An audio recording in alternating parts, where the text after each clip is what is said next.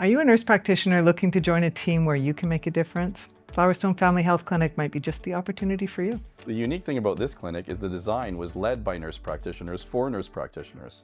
It's a beautiful clinic. Let me show you around.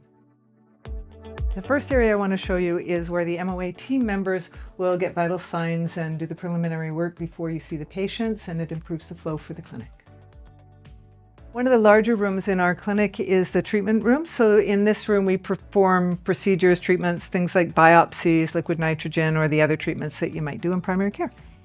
So the clinic is designed for up to 9 nurse practitioners. Novice nurse practitioners have an opportunity to work with more seasoned nurse practitioners. We also work with a team that includes a social worker, registered nurse, and pharmacist.